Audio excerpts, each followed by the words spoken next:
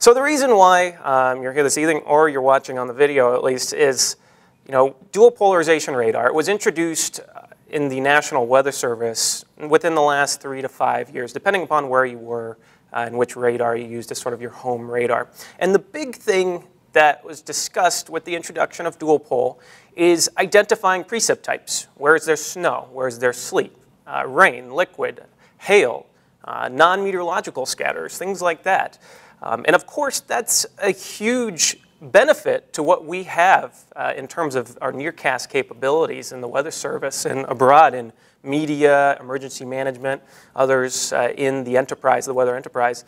But the big thing, the coolest part you can get out of this is not just the precip identification saying, well, this is sleet, this is snow, but using that information to tell you how is a storm evolving. And so that's why I put here that the better precip identification provides insight into the storm evolution.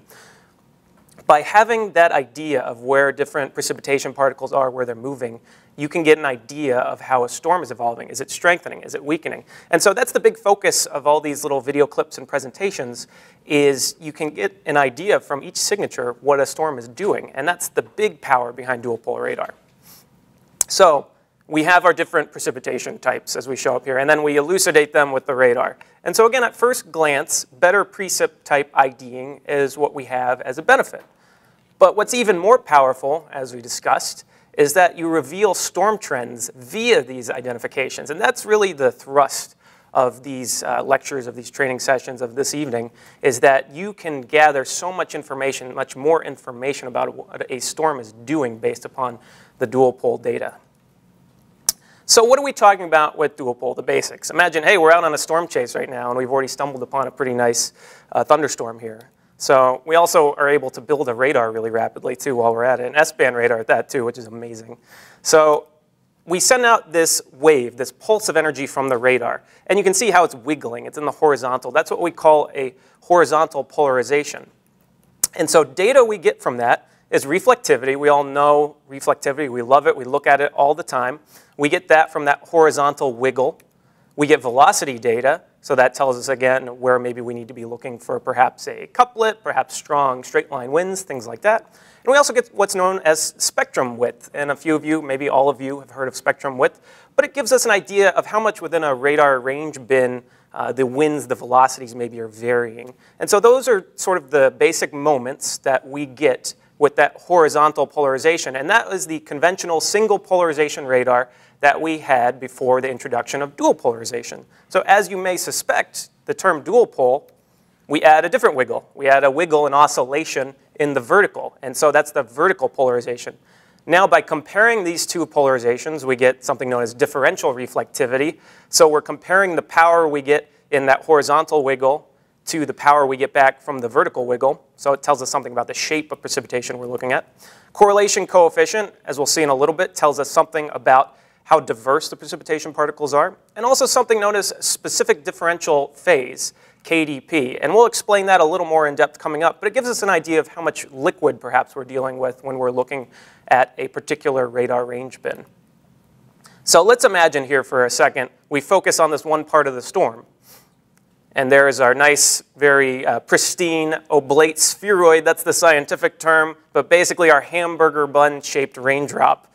And so our horizontal wave comes in, and we get the horizontal component. The horizontal axis of the raindrop is lit up, illuminated, if you will. We get information about that. And then we send our vertical wave in, and then we illuminate the vertical axis. And so that gives us information in the vertical.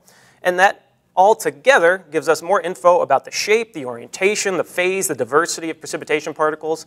And with all this, we can learn a lot more about how a storm is evolving. So when we look at reflectivity, what we first discussed in the horizontal, what does it tell us? So our scale, as we know and love in dBz, how much stuff is there? How much precipitation is there? How big is it? Are we dealing with big hailstones, little raindrops, or perhaps non-meteorological scatters? And how reflective is it? Is it a wet hailstone and sends a lot of energy back to the radar? Or is it maybe a light, fluffy, not so dense snow aggregate, which doesn't really want to send much back to the radar? So things like hail, heavy rain, higher reflectivity, hail especially, 60, 70 dBz plus. Although as you'll see in one of the other PowerPoint presentations we have, one of the other presentations coming up, Hail doesn't necessarily have to fall in dBz greater than 60. We can see it at much lower dBzs, and we'll show that in a different presentation on large hail growth. And then we go all the way down to light rain, closer to 10 to 20 dBz. Then when we're dealing with winter precipitation, you can think of a wet, melting, dense, heavy snow as maybe somewhere in the region of 40 to 50 dBz at a maximum, sometimes lower, closer to 30 to 35. And then as you go to more of a light, fluffy, moderate snow, closer to 10 to 20 dBz. So now when we talk about differential reflectivity, what is the scale, first off, we're dealing with? Well, it's in something called dB, and it goes both from negative to positive, generally in the range, when we're looking at it with meteorological scatters, especially in the range of about -2 to 5, somewhere in there. And so what does it tell us? The shape of the precipitation particles. Are they wider than they are tall? Are they taller than they are wide? How are they oriented? Are they tilted to the right, tilted to the left? We call that canting. Are they tumbling? Information like that. So when we look at some raindrops or perhaps a melting hailstone or these nice pristine dendrites, these snow crystals, we see more in the horizontal than we do in the vertical. And what does that give us then? That gives us positive ZDR. So things that have more energy sent back in the horizontal than the vertical, we get positive ZDR with these anywhere from 2, 3, 4, 5 dB. As we go to more spherical objects, so small raindrops, hailstones, dry hailstones that are nice and spherical, or clumps of snowflakes, what we call snow aggregates, those then come closer to 0 dB because we get similar amounts of energy in the horizontal and the vertical. Now, if we were to be dealing with anything that gives you more energy back in the vertical than the horizontal, that's when we could actually get into negative differential reflectivity. So when we're dealing with correlation coefficient, our next variable, what is that telling us?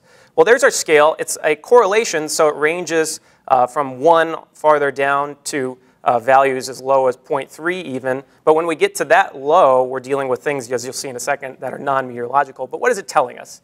How diverse are the precip types in a radar sample? Is it a mixture? Do we have melting going on? Or is it pure? Do we have just raindrops?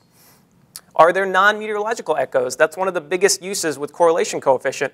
Is it telling us something where we are not looking at meteorological scatters, but perhaps tornadic debris? So when we're looking at the relative values, pure rain or pure snow tends to have very high CC, 0.95 upwards to about 0.99 or even 1. When we're dealing with a melting precipitation type, melting snow, for instance, where there's a mixture of snow and raindrops or melting hail, we start to see lower correlation coefficient, maybe 0.9 or lower. When we start to deal with things like giant hailstones, if some of you have seen hailstones, the way they can get weird lobes and spikes on them when they start to get really big, those different shapes are very diverse, or you get a very diverse sample in the radar range bin. And so when you see that, what it gives you is much lower values of correlation coefficient. Also, especially if you start to see some of these bigger sizes where maybe you're dealing with hailstones 2 inches plus, that can drive correlation coefficient downward as low as 0.85, 0.8, even below 0.8.